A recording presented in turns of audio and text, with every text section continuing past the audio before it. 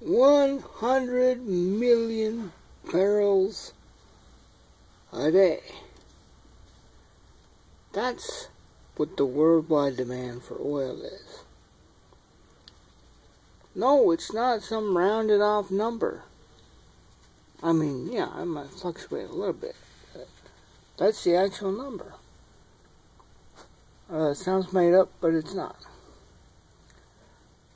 Now, it kind of cracks me up when I see that on the front page of the Wall Street Journal it says, OPEC has shifted its target from 30 to 31 million barrels a day. Squawk, squawk, squawk. Okay, well, okay, that's 1 million barrels that they've shifted their target to. What about the other, 70 some odd million barrels? Which is non-OPEC. The situation is quite a bit different now than in previous. Well, now we have, instead of high prices, we have low prices. We have overproduction. And there are quite a few factors that have come together. The U.S. is producing half of what we consume.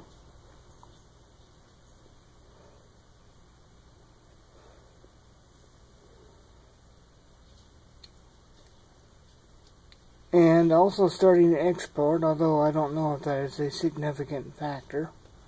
But it is, we used to import quite a bit of, a lot more than we do now.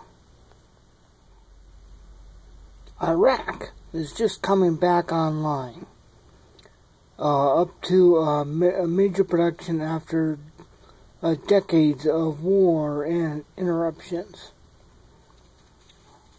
Iran is just coming back online after years and years of sanctions and what have you. And they're saying, hey, we've been broke for a long time, we're not cutting back. Russia has vast amounts. I don't know how much that has increased recently, but they're a major player. And other countries, there are other countries that have been producing it. New players on the market that haven't been over the last few decades, and none of them want to cut back because they're broke and they want the money. And they're, Iran saying, hey, we won't cut back unless they cut back, and Russia and all these guys are saying, well, they've agreed to only to not produce any more than they are now. Well, most of them are maximum production, except for Saudi Arabia, I believe. And that's why they're making the headlines, because they're about the only ones that have any flexibility as far as the ability to cut back or increase their production.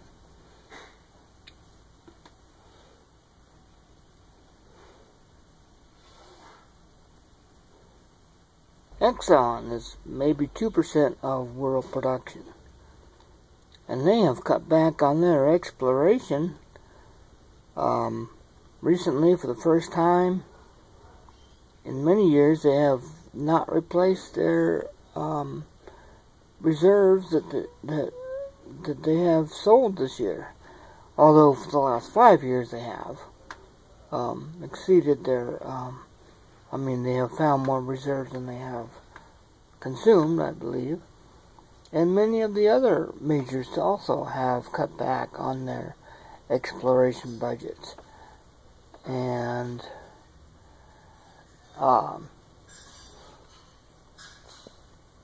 you have frackers that have drilled right up until almost breaking through, and then they're just waiting until prices go up and they start to go up a little bit, and then a whole bunch of them are going to start breaking through, and the prices are going to drop again, and then boom, you got all these wells that are producing. You can't necessarily shut down, at least not right away, and then you're right back into another situation again.